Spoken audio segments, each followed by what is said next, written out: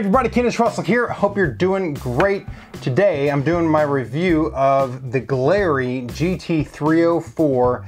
This is like a $44 guitar you can get shipped directly to you, no shipping charge, $44. Check it out.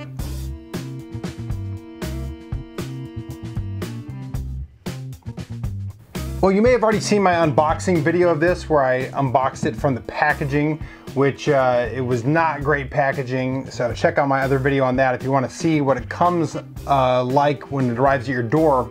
But Glarry reached out to me a while back and asked if I would review one of their guitars, told me to go on their website and pick out whatever guitar I want. And I decided I would try to get like the cheapest, decent looking guitar I could find. So this was like, my goal was to go in there and spend the least amount of money as possible with something I would actually play. So I decided, ended up going with this, the Glarry GT304 made in China. So I'm gonna do a full review of this. So this video, I'm gonna kind of be critical on things. I'm gonna point out the positives and point out the negatives. And most importantly though, on a review like this, is I'm pointing the things out in context of the price point that it's at. So in other words, if this was a $500 guitar, then, you know, something that would be just kind of like a negative would be highlighted massively as a negative. But in here, you know, you kind of have to take everything a little bit with a grain of salt. So let me just kind of go over first impressions. This is...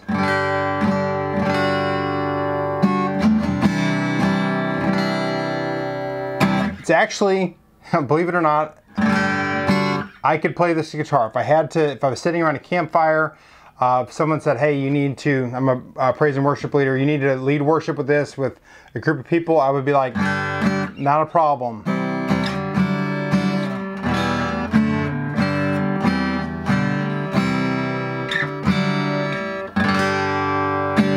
Let me give you some close-ups here. This is the headstock. Glarry, G-L-A-A-R-Y, trademarked.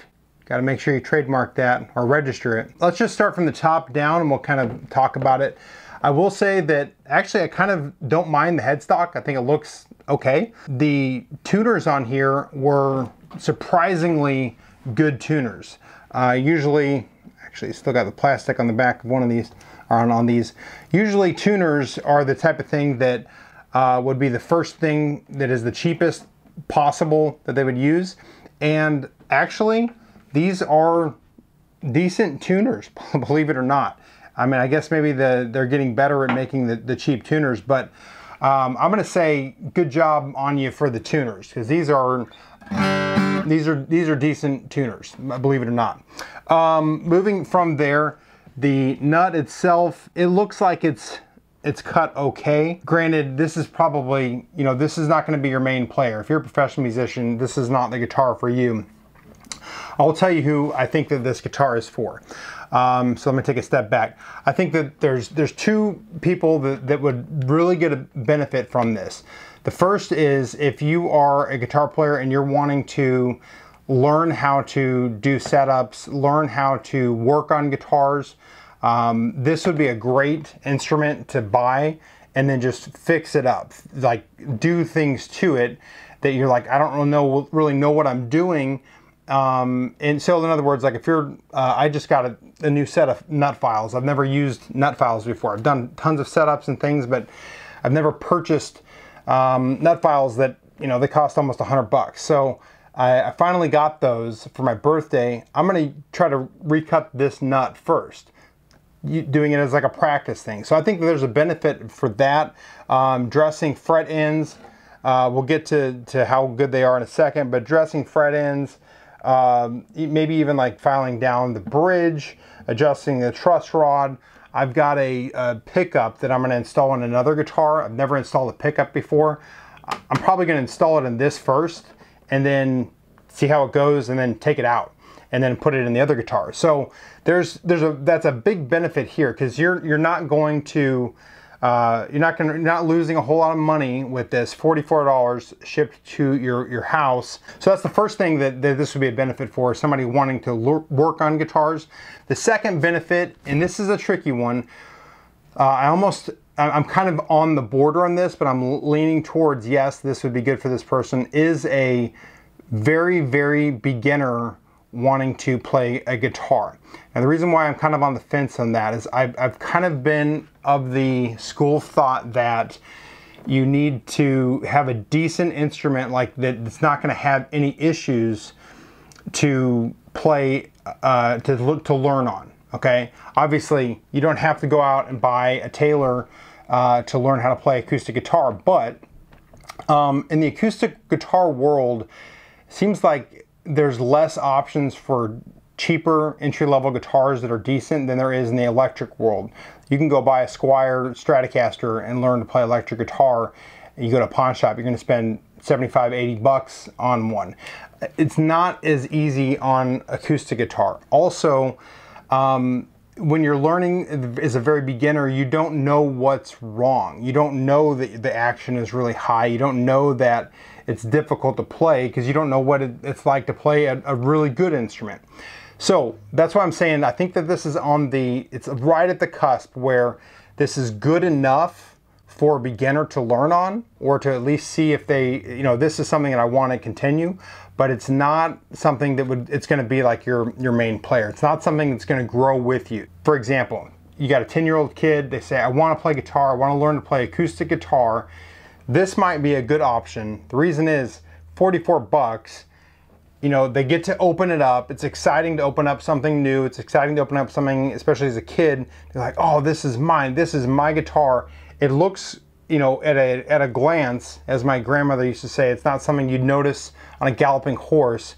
It looks, if somebody didn't know any guitars and you held this up for 3 seconds and you held up my Taylor 314 for 3 seconds, you wouldn't be able to necessarily tell the difference. They're completely different ballparks as far as price range is concerned, but it would be a nice gift for somebody that's starting to learn. Also, it's for 44 bucks. That's the price of a couple guitar lessons. That's like the price of one guitar lesson. Like if I was charging right now for guitar lessons, I would charge $40 an hour. So, I mean, basically for the price of one guitar lesson, you could have your guitar. So the reason why I say that, so take another step back, I had a student, this was a number of years ago, probably early 2000s, and he came in and really wanted to learn guitar. He was about 10 years old, and the guitar that he was learning on was a guitar that his family had bought, I think like on a Cancun vacation, like in a shop that really was not a good guitar. He took lessons for like 3 months, to the point where I actually bought him a guitar. It was around Christmas time, and I was like, I feel so bad for him. At that time I was charging $25 an hour, and he had taken 3 months of lessons. I thought, man, you could have a $300 guitar by now. I actually bought him a guitar and was going to give it to him for Christmas, and then his parents bought him a guitar for Christmas, so I was like, okay, I don't want to show up his parents. I didn't give him the guitar. But that being said, this would have been a much, much, much better instrument for him to learn on. So it's not at the level where it's like worthless. It's right at the kind of the sweet spot of really inexpensive, and you might be good enough to learn on. That being said, it would not surprise me if 6 months from now this bridge, pops up and comes unglued, or 6 months from now, there's a crack that develops somewhere, or something goes wrong, and it's basically you got to toss it. So that's kind of my caveat on all of that. Let's get back to the review. I'm going to go through all the different things, but that's basically, the reason why I go into all that is because if you're looking to buy this guitar, those are my thoughts on it. I could all day long say, here's this and here's that, but really it comes down to it is I think that when you're watching a review like this, you want to know who is this for, and is it for me? And so I think that if you're in the sub $100 budget, actually they have some other guitars that are closer to the $100 range that I imagine are a little bit better quality. I guess if you're in the sub $50 range, you're not going to find anything better than this. Compared to like the first stacks that you buy at Walmart, they're like 50 bucks. This is a very, very good guitar. This is far better than those. Okay, so we left off at the headstock. The nut, it's okay. I would probably file it down a little bit more. It's a little high on the action. The nut is causing that to be. The action itself is okay. I think that, I don't know what strings these are on here. I imagine they're pretty light, because this is pretty easy for me to play. It wouldn't be a problem for a beginner to learn on this. The frets themselves are pretty sharp, especially up here as you get up towards the top part on this. Of course, as a beginner, you're not going to be playing too much up and down the neck. You'll notice that the fretboard itself is very dry, powdery. It's almost like this was made and like somebody took like baby powder and blew it on the fretboard. I'm gonna just lick my finger here and show you, like just with a little bit of wetness. That's you know, if you were to treat this, that's what that fretboard would look like if you oiled it up with a little bit. The small details that don't matter on a beginner guitar, they're not great. You know, at the 12th fret, these dots, you know, they're off center. They're not great. The rosary doesn't fit around this. Like you can see that it doesn't stop here, and I think they might have even, I don't know, when they put this on, I don't know if it's even set at the right spot as far as the neck, because it seems like it should be going back further all the way to the sound hole. I'm comparing my other acoustics I'm looking at, that's kind of what other guitars do, is go all the way through to the sound hole. So that kind of doesn't look quite right. That being said, the intonation as you go up higher is still not bad. You know, when it could be a lot worse. I was expecting it to be a lot worse, the intonation as it goes up. So I think more or less the scale length is good going on up. The nut, I'm very surprised. I mean, it's just plastic. And by the way, this is a very, very, very cheap plastic nut. It's not great in any way. I'm gonna use my phone here, and you can kind of see right here, you know, you can even see like the plastic coming up. It's rubbing up there. It's not great plastic, but it is a compensated saddle, which is kind of cool that it would actually be, you know, on here, that they would have a compensated saddle on a really, really cheap guitar. I guess if it's just some form fit saddle, you might as well do it that way. But so on one way, that's really cheap plastic, so it's not the best, but for intonation, it's actually pretty good. You can see there's like, you know, an area here looked like it was drilled out. Let me grab the phone again. It was like drilled out right there, and you know, it's all scratched up. Those scratches were not from me. You can see that it's pretty used. It looks like a used guitar right out of the bat. Okay, the finish on it is okay, but I mean, well, the finish on it's not great. But like I said, on a galloping horse, you're not going to notice it. There's a big run right here. See if that even comes. You can see it right there. It's discolored. There's a run in the finish there. On the back side here, there's a bunch of cracks. Let me see if I can get those to come up. You can see it. There. There's cracks right there. On the bottom here, there's cracks. Those are finish cracks. I don't think it's the wood. Again, you know, not something that you're really going to notice. The craftsmanship is not the best, obviously. Now, again, your 10-year-old kid is not going to care or notice those things. And actually, it's kind of nice that if they just kind of throw it over and it gets a ding or something happens, oh well, not that huge of a deal. Now, the biggest negative that I saw with this is inside here is in the bracing. And let me just show you, let me see if I can get in here with this. This is the brace right there, and you can see it's split already inside the guitar. That's not good. That being said, the way that this one's split, it's not rattling all over the place. I don't know if you can even see it like in there. Usually when a brace splits like that or comes loose, you can hear it rattle. And then if you look, let me try to get an angle in with this. That back one is also split there. So we've got two split braces. So that's not good, that there would be a split there. It does have a truss rod, which is nice. So you can make some adjustments. Like I said, this would be a great opportunity if you're like a wannabe luthier or wannabe repair guy.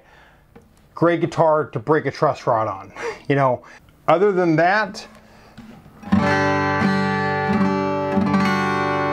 I'm pretty amazed at how good this sounds.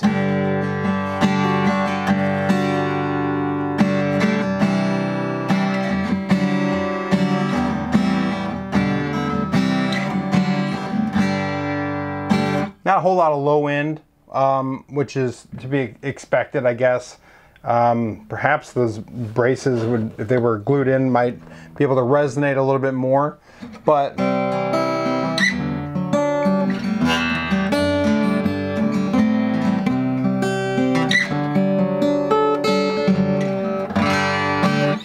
that being said, I think I stand by my conclusion that this would be good for a beginner or somebody wanting to work on guitars. It does come with this also, which I don't really care if it gets scratched up or not, but you can glue this or sticker this on there if you wanted to. And also mine came with a strap and a pick, and they must have put in the wrong one because mine came with a patch cable and a whammy bar, because you know your guitar has got to have a whammy bar. So I assume at the factory they just accidentally threw in the wrong bag with this. This belongs to a Strat, which most of my guitars are used, and so even like this Strat here, I've never had a whammy bar for it. So I'm actually thankful that they threw that in there. But anyway, the GT304 from Glarry, I love it, says Sounds of Nature. That's like the Glarry Sounds of Nature. Awesome. GT304. Pick one up if you want to, see what a $44 guitar is like. Shipped to you directly from China in possibly the worst packaging ever, but it got here in one piece, kind of. It is cracked up a little bit, but anyway, Kennis Russell out. Thanks for watching. I'll see you in another video. If you are this far into the video, go ahead and subscribe to my YouTube channel and help me make more content like this. Anyway, Kennis Russell out. I'll see you in another video.